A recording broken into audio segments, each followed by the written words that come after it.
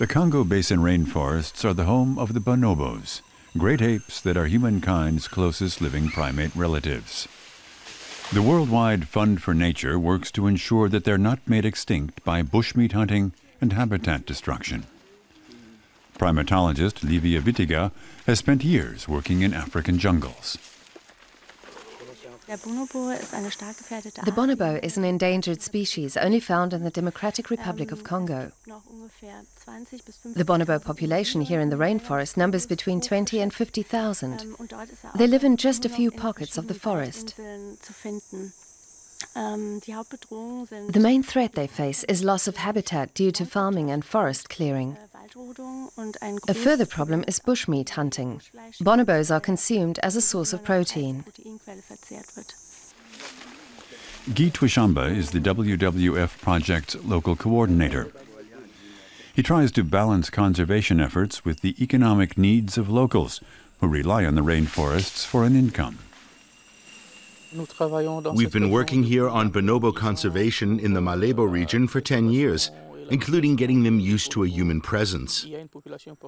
As well as this long-term project, we're working closely with timber companies in the area, a local cattle farm, and local communities.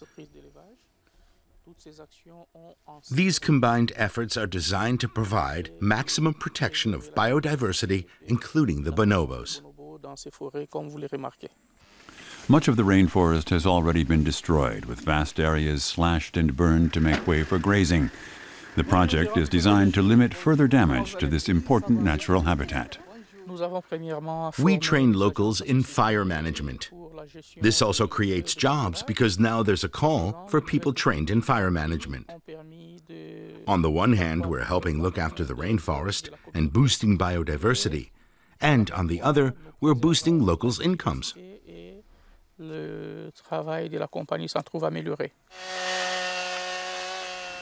Tropical wood is a significant source of income in Central Africa. The conservationists are keen to convince timber companies of the need to work sustainably.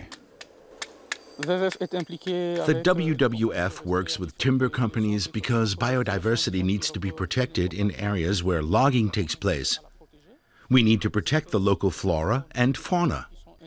The WWF supports these companies' efforts to protect biodiversity in the areas where they're active. And that means protecting the habitat of bonobos. Their survival hinges on a fully intact rainforest.